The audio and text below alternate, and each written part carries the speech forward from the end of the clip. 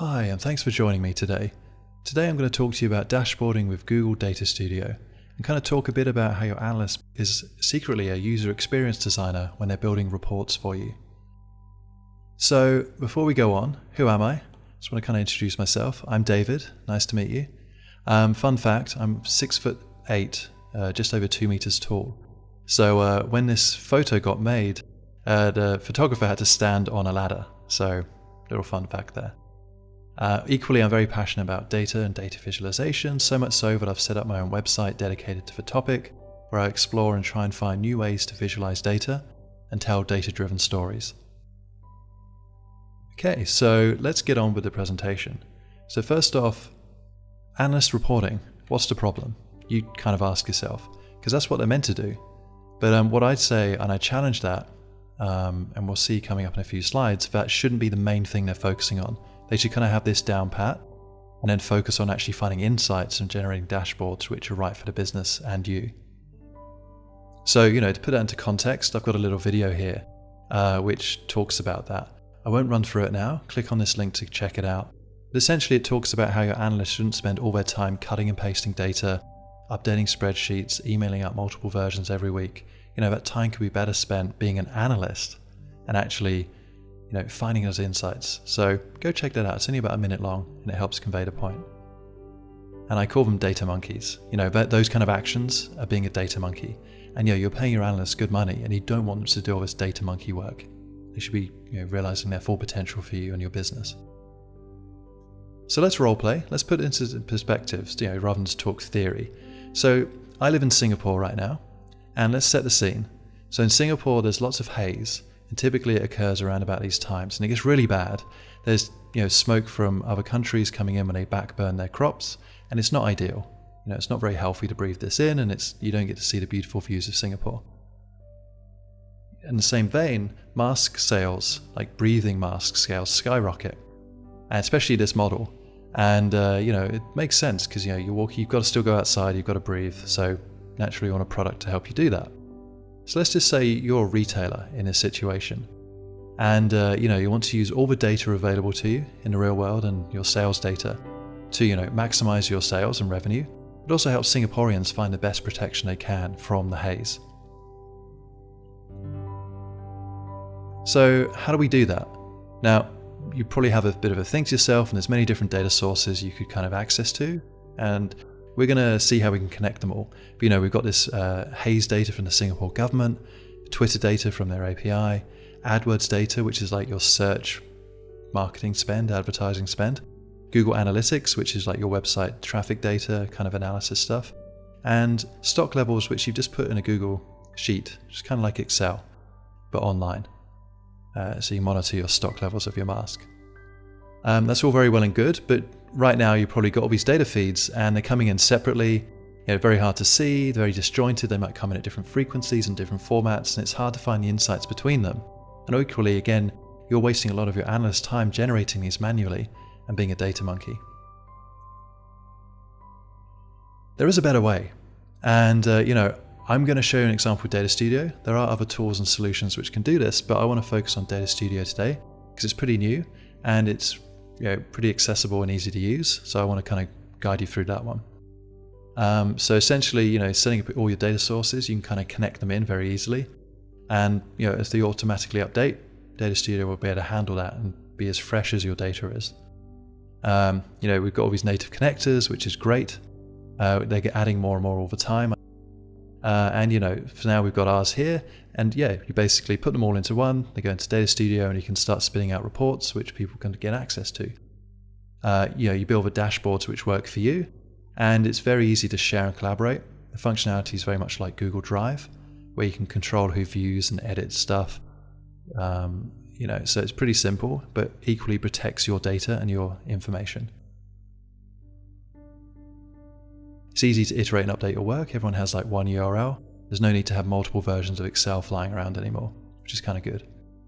And just one URL. So everyone's off the same page. No confusion.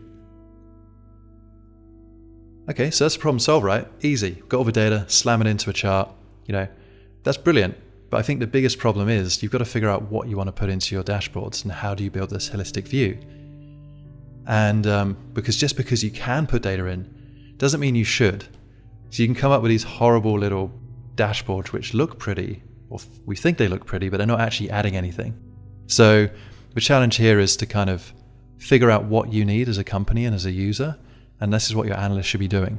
But the great news is Data Studio kind of overcomes all that and makes that part easy, because they don't have to worry about getting the data in, editing it, changing the views, distributing. They can now focus on being a UX designer, even if they didn't realize they were doing this. And I had this revelation a job ago, and it was brilliant. You can hear more about this journey on this video here. But basically I realized, wow, I'm in this trusted position where I know how to build things. I understand my audience, and it's my job to get the right information in front of the right people and, align to their KPIs and align to the business needs, which is really exciting. So you've got to start designing your dashboards for your end users, establishing KPIs, what's your business trying to solve. And you're going to adapt. Your business isn't going to stay static. So how do you adapt and change and get that feedback? And how do you see how your users use the data and how to use the dashboard? You've got to be receptive to this and responsive and, change things accordingly and collect that feedback and update as you need. But again, it's really easy, and it allows you to just focus on that stuff rather than having to worry about maintaining all this. You can just focus on updating, getting feedback and iterating, because you know that everyone's pointing at that one link, and when you make a change, it updates. And we'll see that coming up. So let's put this into practice. It's all very well and good talking about this stuff, but let's actually do something with it. Okay, so let's just set the scene with that retailer who sells masks. So go back in time, 2014, and we've started using the product. And look, we put in some sales data from our Google Analytics accounts. We see the units sold, revenue, it updates daily. Great. And oh cool, sales went up. This is brilliant. What happened? Was it my advertising? It's hazy, that might just be the case, but the advertising might work, right? Let's have a look. Let's add that in. And when we add it in, we quickly see there's a problem. And I'll just quickly explain what this means. So if your impression share, which means how much coverage you have on all the types of queries people are searching for the keywords you want. So in this case, we'd be caring about haze, masks, protective masks, breathing stuff, that kind of thing. We can now suddenly see, because the number of terms shot up, we're not advertising on every single one, which means we're potentially not driving people to our website to better find the great product. Other people, they're going to other places or nothing at all. So that's a bit of an issue. But as soon as we saw this, we were aware of it, we knew what to do, and we could fix that. So we increased our ad spend, we got more competitive, we had better coverage, and as a result, our sales went up. But the problem is we could have capitalized on that way sooner if we'd seen this. But now it's built into the dashboard. When it happens again, within a few days or a day, we can quickly act on that and change it. So you can quickly see, by the sheer fact of just having something visible, it changes how you're more responsive and can maximize the revenue or capitalize on the benefits of seeing that trend. Okay, so now in 2015, we're prepared, right? Nothing's going to trip us up now. So we're all ready with the advertising, but then suddenly, bam, the haze started early, and look, great, sales went up, and within a day or two, our low impression share shot back up, a bit more competitive because there's way more queries now. People really, really want their masks because they were unprepared for it, and it started soon. And okay, so that's great. Advertising's done. We're going to make all this money because we've capitalized on that. But suddenly, we've lost all this revenue. We've suddenly stopped selling. What's going on? Why is this happening? This can't be good. And my advertising's still running, but I'm not selling anything. And have I run out of stock? Okay, let's add in the stock data from my Google Sheets. And oh wow, yes, we have. And we can quickly see, because of the sooner than expected results and the increased demand and our more effective advertising, our sales of stock have shot up. So our stock's gone way down, and now we've run out, and we weren't predicting that. But again, you could argue if we'd seen this coming, we could have increased our stock orders beforehand and not gotten this situation. But as soon as we've seen it, we've rectified it, we've ordered more, we've ramped up how much we've ordered, and we started selling again. That's lovely. But we've missed out this week's worth of revenue we could have made. And again, weeks worth of supplying Singaporeans with, the masks they need. So you can see how we keep adding to this view and it becomes more and more relevant. Okay, so not great, but we're moving into 2016 now. And look, we've got too much stock. We ordered too much over here. It shot up because we're trying to backfill too much from the 2015 era. So we've got to kind of have an early warning system because the haze caught us by surprise last year. So it took us a while to kind of get back on top. So we're going to add in these early warning systems, looking at the government haze kind of metric, which is what they use to define how hazy it is. And we're also going to look at Twitter, social media, and figure out when people are tweeting about haze and kind of get an early warning system. I mean, you could look out the window, but you know, that's besides the point. So, you know, we're going to do this live, and I'm going to get a friend to help me. So it's going to, you know, and as with anything, there's a live demo involved, so something could go wrong, but let's give it a go. So let's click on here. We'll open up the report. And you can see it's just a URL, so it's very easy to share. There's no multiple versions of the same spreadsheet being shared around. Just one thing everyone has access to, or who you want to have access to. So now we're in, we can see the view we've already built. Very nice, very lovely. So I'm going to get my friend to come in and help us. So I'm going to click on share, I'm going to type in their email address. And you can see it's very easy. It's just like Google Drive. You control who views and can edit things. And that applies to the data source as well, so you have complete protection over who sees what. So we're just going to share that with them, so they should get an email very, very shortly. And they're just going to click on it and they'll be in. Okay, so they're in now, which is great. We can see them here. It's very easy to see who's collaborating with a document. So I've asked them to add the Twitter data. So I'm going to go into edit mode and add my data too for the haze data from the Singapore government. So to do that, I'm just going to click on a little time series here. Just drag it in. I've already kind of pre-populated the data, so this should be pretty easy, but Data Studio has a great function to add in the right, or have a guess at what it's trying to show. So right now it's already predicted the right kind of PM.2.5 index, but I'm going to add in the forecast stuff too. And it's easy as a quick click. I don't like the colors, and neither did my friends, so they've changed the lines to yellow, very easy, straightforward. And notice how we're collaborating on the same document at the same time without overwriting each other's stuff. You know, really awesome, right? That means we can kind of just both work on things and get the same results in the same chart and dashboard without having to overwrite each other and mess around and do different versions back and forth. And that's it. You know, we've just quickly collaborated. We've added two things that would have taken twice as long. You know, just imagine with more complex data sets, we've just done it at the same time, very quick. And you know, if I want to edit their chart, I can just quickly play around, tweak some of the formatting, and it's that easy. And lastly, you know, if I want to share it with my boss, I can quickly go edit, or get out of edit mode, share, and if I just want them to view it, I just give them that link. And, you know, it's that easy. They only have the view access, but my friend here has the edit access. So again, you're in complete control over who sees what with regards to the dashboard and the data. Okay, so after we finished editing all this stuff, we're going to just kind of come out of edit mode. We're going to go full screen. And I just kind of want to show you a cool bit of functionality. So remember, we've got 5 different data sources here, all coming from different data sources.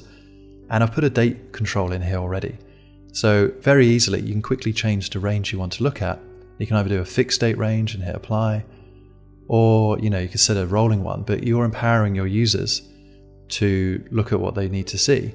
So maybe you just want to look at the last quarter, and we just do that. So basically you don't have to show everything, you can show what they need to see and go from there. But one date filter is controlling all of these. So it's easy and quick. And also, if you don't want this one to update, it's very easy to control within the dashboard. Okay, so we've just added those, and you can quickly see how we've got all the right metrics now. We're armed with an amazing dashboard. We're never going to get caught short in the future, because we have our stock level, our advertising effectiveness, how much revenue we're making, how many units we're selling, a bit of a forecast on the haze, and listening to Twitter to see when it's kicking in and what people's sentiment are, which is kind of cool. So you go take a step back. We have 5 different data sources. They're all automatically updating. We have one date control for everything, which is pretty awesome. You click on that and these will all update.